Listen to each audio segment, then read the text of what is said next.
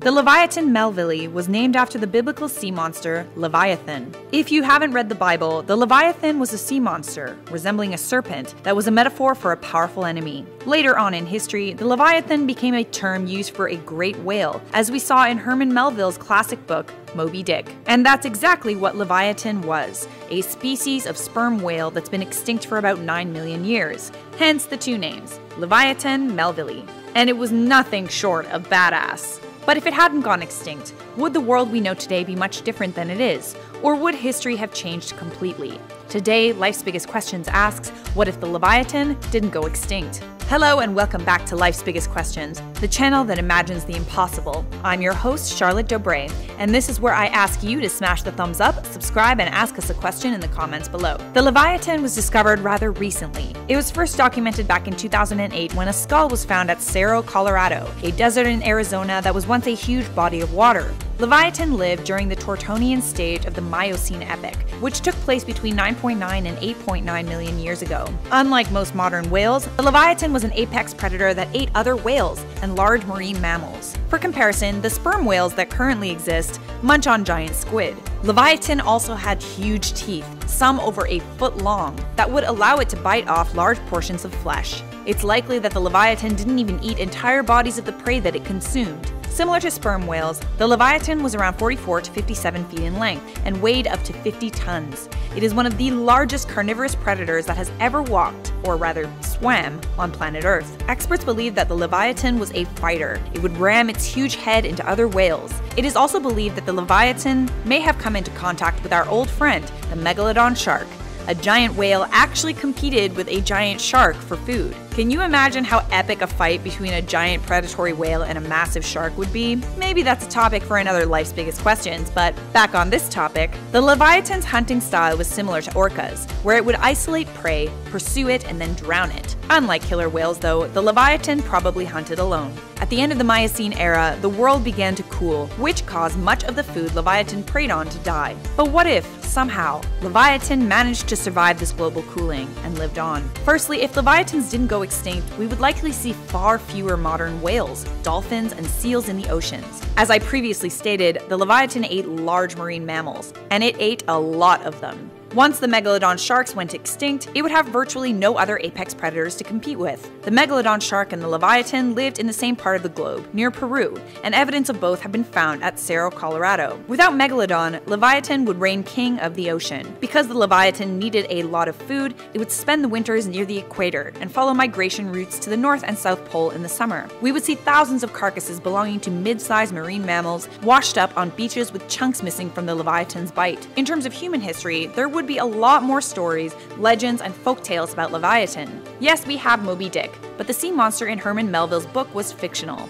There would be far more mentions of a giant predatory sperm whale in Inca history. Perhaps the Incas would have even thought of Leviathan as a god. Tourists that visited Peru along with alpaca merch would be greeted by stuffed leviathans, posters, and memorabilia. Inuit peoples who hunted whales for thousands of years and still do today would have come into direct contact with Leviathan. Whales are an important part of Inuit culture, and entire communities would live off of whale caches. Perhaps Inuit peoples would have not even settled where they did, in northern Canada and Greenland. When they made the choice to live there was no other predators, and food was easy to come by, including whales. This would not be so if Leviathan had not gone extinct. Inuits would have to compete with Leviathan for food. And lastly, let's not forget the Vikings, who would have also had to deal with Leviathan. Norseman kitchen waste from Greenland has been found to be rich in whale DNA. It can be assumed that Vikings would have come into contact with Leviathan, but we don't know much about how they would have interacted, as humans and Leviathan have never lived alongside each other. Maybe Leviathan would have stayed away from Viking boats. Maybe it would have rammed them with its head, taking chunks out of them, thinking they were whales.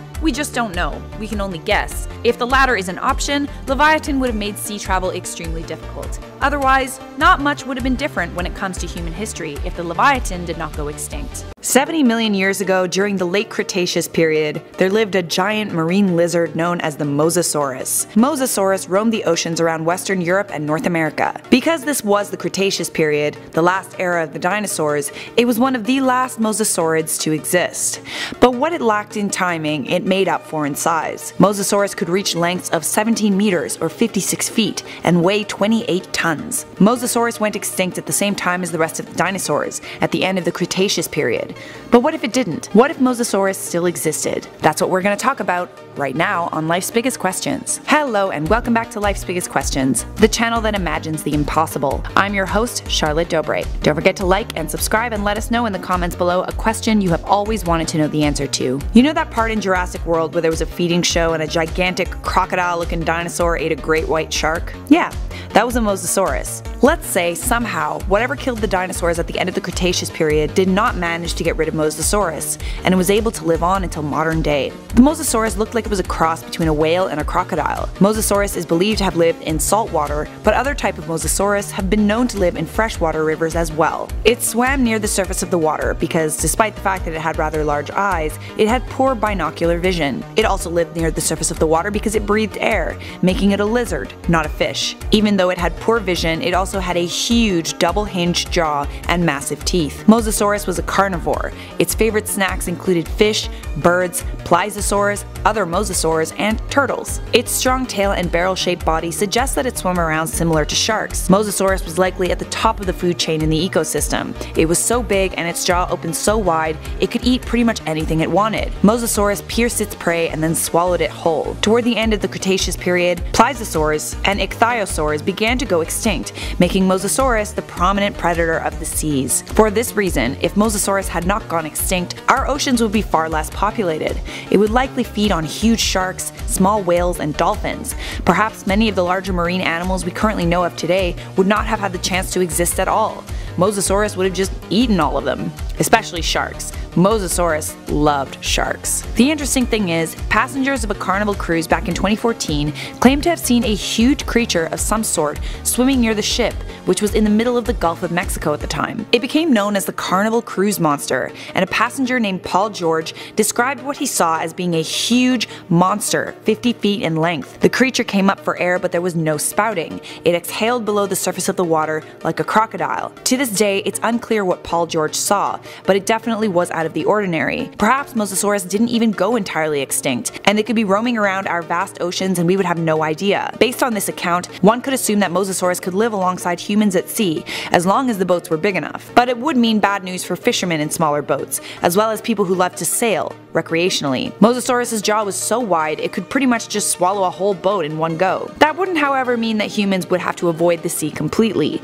They would just need bigger boats. Mosasaurus might have been the top predator at the end of the Cretaceous period, but another top predator has emerged since then: humans. Because Mosasaurus needed to come to the surface to breathe air once in a while, that's when it's the most vulnerable, and when it could become a target for fishermen. If Mosasaurus were still alive today, it's likely that a scene similar to the one in Jurassic World would become a reality. We would probably want to keep some Mosasaur specimens in captivity, both for study and for entertainment. Millions of spectators would bear witness to the Mosasaur, the ancient crocodile that managed to live through the greatest extinction event in the history of our planet. What if megalodons didn't go extinct? First of all, let's go over some quick facts about megalodons so we're all on the same page. The name megalodon comes from the Greek meaning big tooth, and with teeth over 6 inches in length, the name does not lie. The megalodon looks something like a beefed up great white shark, which is part of why some scientists believe them to be closely related. Reaching roughly 60 feet or 18 meters in length, this beast would be among the largest in the ocean, even longer than a city bus. Due to its powerful jaws, it's able to bite with over 180 newtons of force, which is why it's believed that the megalodon attacked its prey from the side, biting through its body into the vital organs, rather than attacking from beneath like a great white shark. This creature was built to hunt and was an extremely successful predator, preying mostly on large creatures like whales, seals, and giant turtles. But if these creatures were so incredibly fit for their surroundings, how did they end up going extinct? Let's look into it, since this could help us understand them and understand the necessary changes to the world in order for them to survive. Climate change certainly played a factor in its extinction. Not the man-made climate change we've seen in recent years, but the natural, much more gradual change that has been seen throughout the history of the Earth. Global cooling made it more difficult for them to survive in many climates. However, as the temperature changed, many migrated to more suitable areas. Thus, climate change had little direct effect on the extinction. However, this climate change had another effect that did lead to the extinction of the megalodon. By the end of the Miocene, many of the species the megalodon preyed on had gone extinct, and those that survived were more difficult to catch. The lack of food and competition with other super predators led to the extinction of the megalodon. So if we're imagining a world where megalodons didn't go extinct, we would need the food food sources, particularly the mysticetes or baleen whales, to not go extinct either. This means that not only would our world have enormous sharks swimming around, but whales would be more diverse and abundant as well. This in turn would mean that smaller fish and krill would have to be more abundant to feed the whales, which in turn would feed the megalodon. But that's not all. The increase in mysticetes would mean that the other species of super predators could also survive. This means that we wouldn't only have to worry about the megalodon, but other large creatures as well. All this is to say that the addition of the megalodon would make waves in the ocean's ecosystems.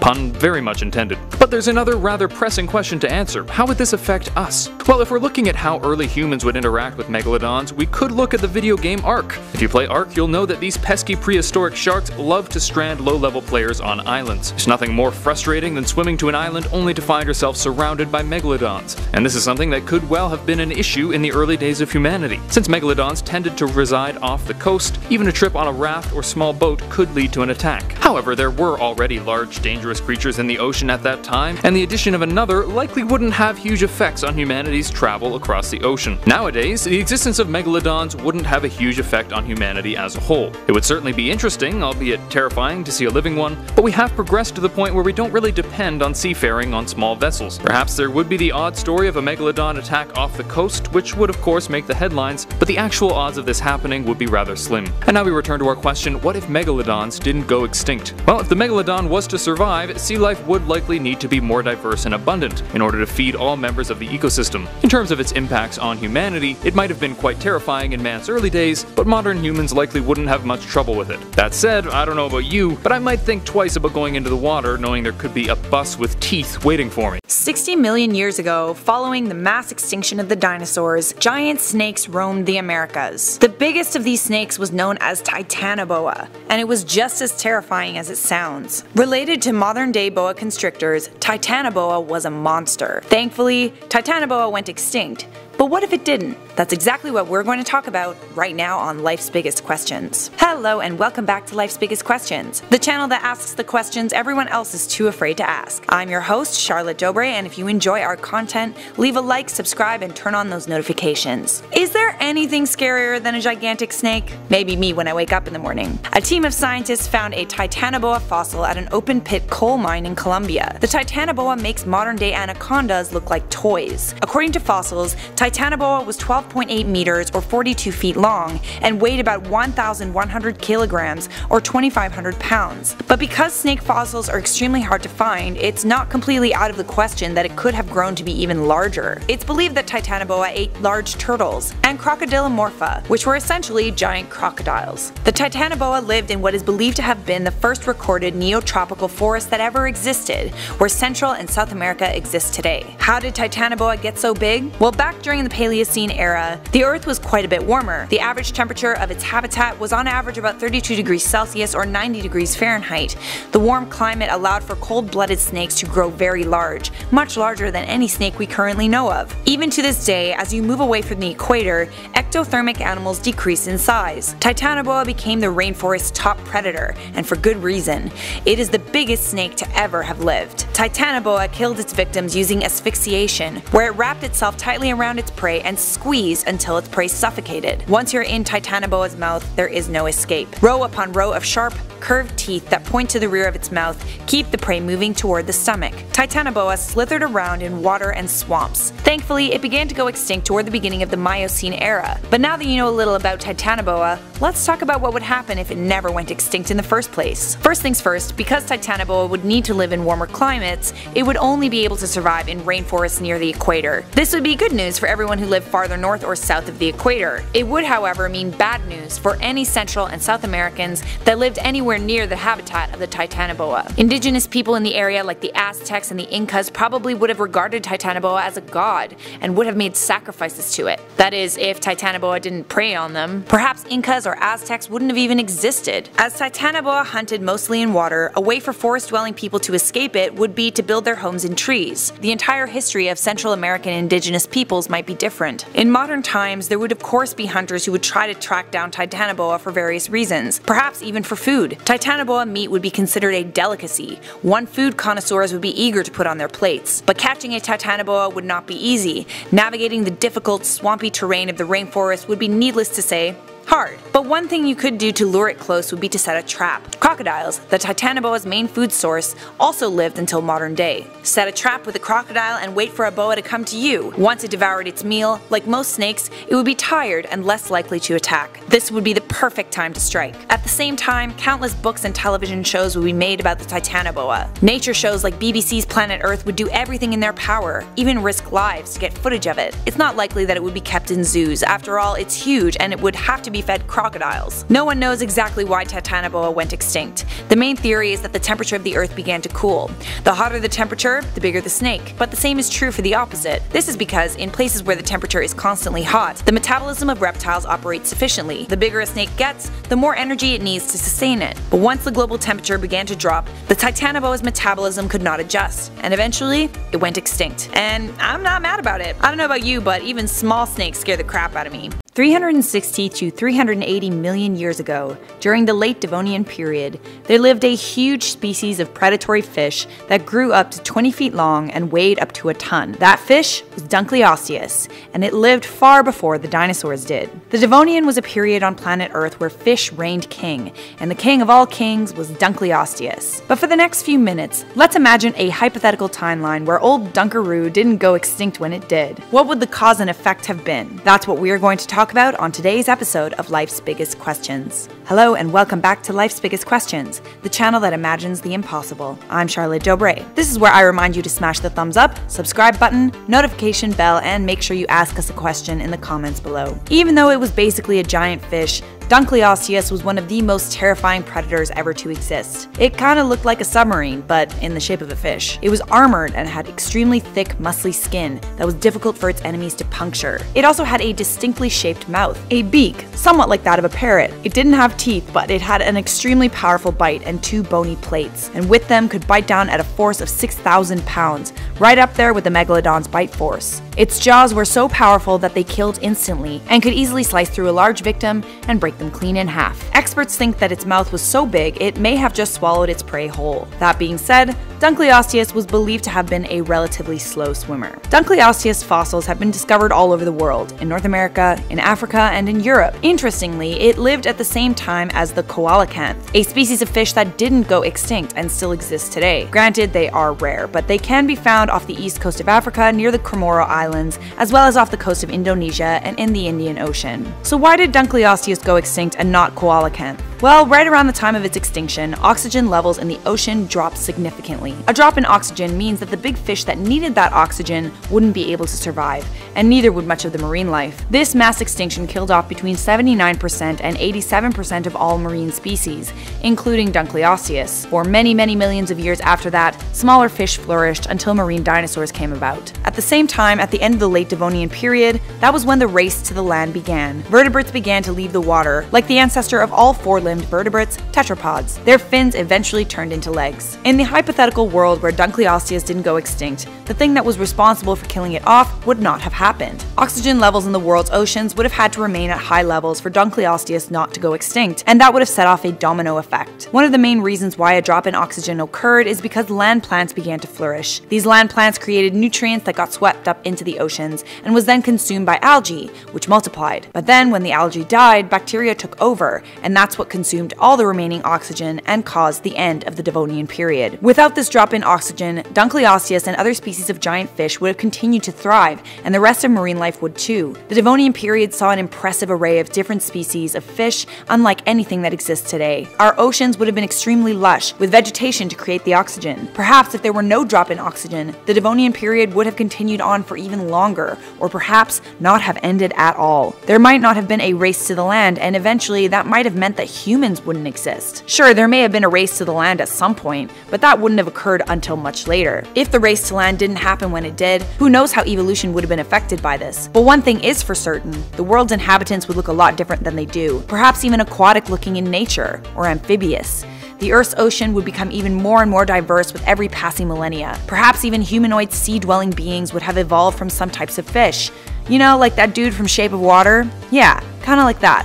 but these humanoids would still have to worry about Dunkleosteus and other large predatory fish that would not have gone extinct. But as I previously stated, Dunkleosteus was not a very fast swimmer, so maybe these humanoids would just have to pick up the pace a little bit. Of course, we don't have an exact reason why all of these changes in evolution occurred. It was likely a number of contributing factors. But as soon as you change one thing about the course of history, especially something as vital as oxygen levels in the ocean, a strange timeline begins to take shape, one where humans might not exist entirely. Over 100 million years ago, during the early Cretaceous period, there lived a monster known as Kronosaurus, a 30-foot-long marine reptile that you definitely wouldn't want to cross paths with in the ocean. It was not a dinosaur, but a relative of the pliosaur, a group of large marine reptiles. Kronosaurus is believed to have gone extinct at the same time as the dinosaurs, but what if it didn't? What if it lived on until modern day? That's exactly what we're going to talk about right now on Life's Biggest Questions. Hello and welcome back to Life's Biggest Questions. I'm Charlotte Dobre. This is where I ask you to leave a like, subscribe, and let us know in the comments below a question you have always wanted to know the answer to. We'll do our best to answer it in a future episode of Life's Biggest Questions. Back in 1899, a man named Andrew Crombie found a scrap of bone containing 6 conical teeth. He gave the fossil to the Queensland Museum. A quarter of a century later, the director of the Queensland Museum at the time,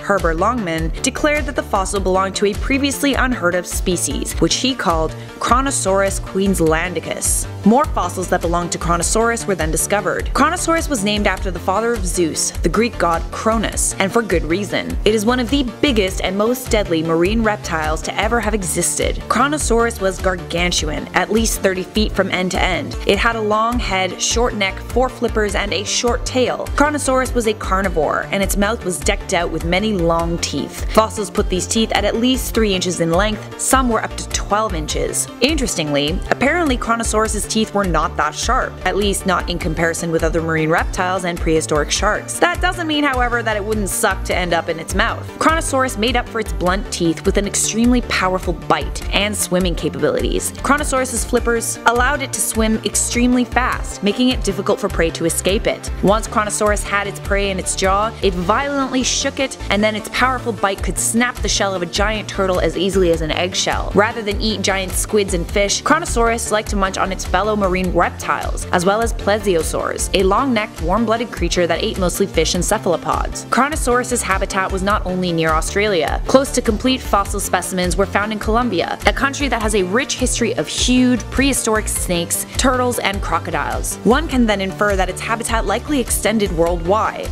The Kronosaurus may have also inhabited the western United States because most of that area was covered by a shallow body of water during the early Cretaceous period. It isn't exactly certain why Kronosaurus went extinct. It was partially because its species was under threat from sharks, as well as a new species of marine reptiles, mosasaurs. And then when a 15-kilometer wide asteroid struck the Earth 66 million years ago, they went completely extinct. But what if they didn't? What would it mean for other marine life and human life on Earth? Let's say that somehow Kronosaurus survived the devastating impact of the meteor when most other large marine creatures didn't. It would have been extremely difficult for Kronosaurus to survive the Ice Age. Back when it roamed the seas, the Earth was at least 8 degrees hotter than it is now. For this reason, Kronosaurus would have only been able to stand waters near the equator. Perhaps it would have adapted to these cooler temperatures by developing thick, blubbery skin. If Kronosaurus lived until modern day, its brain may have evolved to be relatively intelligent. Perhaps not as intelligent as humans, but definitely smart. And because it became so smart, it would have been an expert at finding and killing prey. Since Kronosaurus loved to prey on other marine life, it's likely that sharks, whales, and porpoises would have been its favorite snacks. Perhaps larger marine life would cease to exist as we know it. The mass extinction that occurred 66 million years ago made way for mammals. Without it,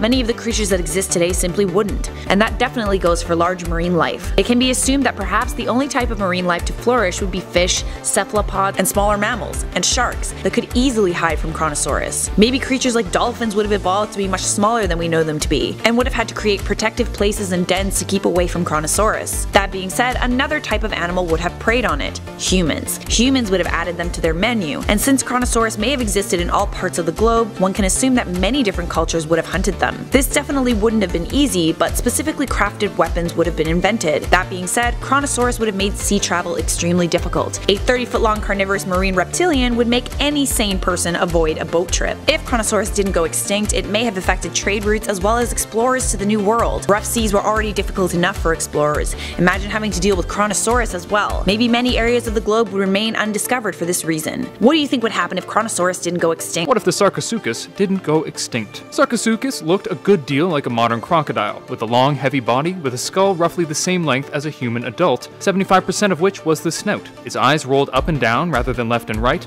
implying that it spent most of its time partially submerged and likely hunted in a similar fashion to modern crocodiles. However, there were a number of characteristics that differentiated them from modern crocs. For one, Sarcosuchus had a snout ending in a bulla, which mystifies paleontologists to this day. It's believed that this could have been used to increase their sense of smell, used as a weapon, used to attract mates, or even used to communicate. Of course, if they were real, we would be able to better determine why they had this, but currently scientists are unsure as to its use. Sarcosuchus was also covered in osteoderms, armored plates from head to tail. These osteoderms are found on modern crocodiles as well, but with a slight difference. Modern crocodiles have a small gap in the plates between their necks and the rest of their body, giving them a bit of flexibility. Sarcosuchus, on the other hand, had no such break, with the only uncovered parts being the tip of its tail and front of its head. This lowered its flexibility but granted it increased defense. Perhaps the most interesting part of the Sarcosuchus was its incredible ability to continue growing throughout its lifespan. While modern crocs reach full adult size after around 10 years, Sarcosuchus is believed to have continued growing throughout life. This was found by examining cross-sections of bones from various specimens. This allowed it to reach incredible lengths, the largest croc we're aware of reaching as much as 40 feet in length. They also weighed roughly 10 times more than modern crocodiles, with some weighing over 10 tons. I think I speak for everyone when I say, crikey! So clearly this creature would be terrifying to run into, but how might the world be different if they existed? Well, as with many such creatures, the mere existence of one more predator wouldn't change the human world too much. We live largely outside of the food chain and would likely avoid them as much as possible, but certain areas might see significant changes. In these places, there would of course be changes to the ecosystems, with such a large predator continuing to live, hunt, and breed. Their enormous size allowed them to prey on both fish and dinosaurs, and as time passed, their diet would adapt and they would begin eating other creatures. However, with over 100 million years worth of evolution to account for, their effects on ecosystems would be little more than a guessing game. So let's look at some of the more predictable effects of the survival of Sarcosuchus. We know that the Sarcosuchus lived in what is now the Sahara Desert. Considering the Sahara is significantly drier than it was at the time of the Sarcosuchus, when it was largely wet and swampy, it might have evolved to be better suited for dry environments. Its body would change to be less suited for floating in water and more suited for staying on land. Its eyes might change so that they roll left and right for better land hunting. Its legs and body would likely change as well, becoming more agile and lighter to make it more proficient at moving and surviving on land. One aspect that would make the existence of the Sarcosuchus especially significant to us is its ability to continue growing throughout life. If we manage to capture one, it's possible that we could extend its lifespan and have it grow even larger than the largest we've seen. In the wild, there are a number of factors that lead to premature death of an organism, but without food scarcity or harsh weather or drought, and with the advantage of medical care, there's a good chance that we could have a Sarco in captivity that grew even longer than 40 feet, even reaching 50 or 60 feet. This might see various zoos and attractions competing to have the largest one in hopes of drawing the largest crowds. This croc measuring contest, to repeat, that phrase was croc measuring, would attract a wide variety of spectators and could be highly lucrative to the winner.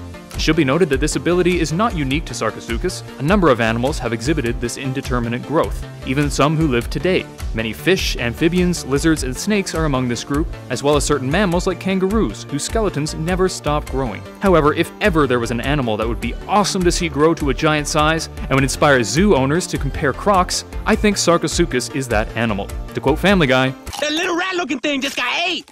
Damn, nature, you scary!" And now we return to our question, what if the Sarcosuchus didn't go extinct? Well, of course, with over 100 million years to account for, we can't know every effect they might have on the world. However, if they remained in the Sahara, they would likely need to adapt to the much drier climate, depending less on water to live. Also, because of their ability to grow throughout life, not to mention their fierce and frankly awesome looks, it's possible that they would become highly popular exhibits, with many attempting to grow the largest Sarco in the world, hopefully in a large habitat, because cages are lame. What if the mega piranha never went extinct? What a question, what a day. So before we bite our way firmly into this video, let me ask you a question. What do you think the scariest prehistoric creature was? I think I'm gonna have to go with a member of the dinosaur family, like the T-Rex or the Maposaurus or the Plesiosaur. I mean, they were big, right? But piranhas do still exist, and they terrify me even today, and I've never even been to the Amazon. Did anyone used to play Tomb Raider? In Tomb Raider 3, if Lara fell into that piranha water, it was bad news bears. Anyway, I digress. If you like our channel, please do make sure you're leaving me a thumbs up and sharing this video with a friend that needs to hear about scary, scary fish today. Stick around to the end because I'm going to be responding to some comments. Also, if you want to check out some sources on piranhas, then please look at our description box, where you'll also find links to our Instagrams and everyone who went into making this video. Okay, Nashers at the ready.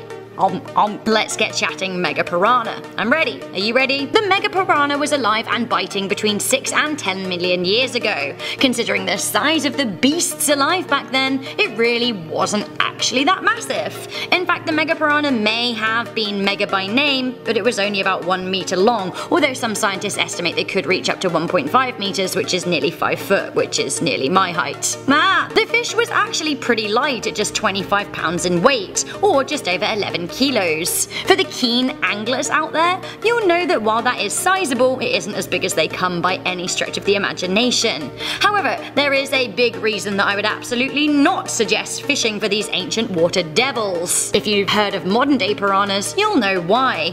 The most loathsome piranha we have in the water today is the black piranha. That fish is just 2.5 pounds in weight, or just 1.13 kilos, but even that can bite with a force of 30 times its own body weight, or 3 times the force of an American alligator. The Mega Piranha was much bigger, much bigger. Already 10 times the size of what we have today, it is thought that its bite-to-body ratio was even stronger, with some scientists suggesting that it had a bite force of over 1,000 pounds, or 445 kilos. Stephanie Crofts, a University of Washington doctoral student in biology, said, "If our calculations are correct, the Mega Piranha was probably a bone-crushing predator, taking bites of anything and everything." Hip hip hooray. So you want to stay out of the water, I think it's safe to say. If they never went extinct, I'm assuming that they would still be living in the area that they were native to, South America, specifically the Amazon basin. These days all piranhas still live in South America too, with 20 different species in the Amazon River. As is with the fish still alive today, piranhas have killed a lot of people. In 2016, 50 people were injured in northeast Brazil by piranhas that were forced to swim in deeper waters through drought. Separately, 20 holidaymakers in the same year were injured by just one piranha who was loose goose in the shallow waters of Rio Grande. Had it been the whole shoal, well, it's largely hyperbole to say that a human could be skeletized in seconds by a bunch of piranhas, but I have to say, once again, there have been a lot of deaths that have occurred from people falling into piranha-infested water. Imagine the situation if the 10 times bigger prehistoric murderers were out and about. Then they really would be significantly more fatalities in the Amazon region. Piranhas today travel in a shoal, a big group, so they can protect themselves and also corner prey, savaging them in a frenzy. Can you imagine what would happen if there was a shoal of bitey mega piranhas who can devour you in seconds? Honestly, it is the stuff of nightmares. That all being said, humans aren't what piranhas eat, although of course they'll take what they can get, but these days the smaller fish eat weeds and crustaceans and worms and the like. But if they were 10 times bigger, perhaps they'd be getting into Amazon pink river dolphins, anacondas and capybaras and the like. And I think actually that would be a crying shame. Once again, yes, humans, they would eat them if they had the misfortune of falling in the water, and I have to think, actually, perhaps the crime world would now include dumping bodies in the Amazon River and waiting for the mega P's to off the evidence. Aha! Okay, culturally, would we not be hella scared of the Mega Piranha in the way that I would say we are like great white sharks today? They would kill more people, so I think we'd be more afraid. Let's have a look at Austin Powers, for example. Dr. Evil would so not be messing around with freaking sharks with freaking lasers when he could have a tank full of Mega Piranhas. Savages. I'll end this video by voicing my biggest concern in general when it comes to these extinct beasties. What if, and I use this in capital letters, what if The megapiranha not going extinct would be indicative of other prehistoric creatures too. If the killer giant fish could survive, then I don't dare to think what else could have crept by nature's coal. And beyond that, if they never died out, what on earth would they have spawned? Yep, I think that'll be filling my nightmares this evening. I mean, it doesn't honestly really bear thinking about, and honestly I think I've had enough for one day, but perhaps we can make a video just talking about all prehistoric killers. Wouldn't that be fun? Bitey bitey bad bad, the megapiranha was the scariest fish we ever had. But it's dead, so rest your head. Babe, don't worry, fish ain't coming back in a hurry.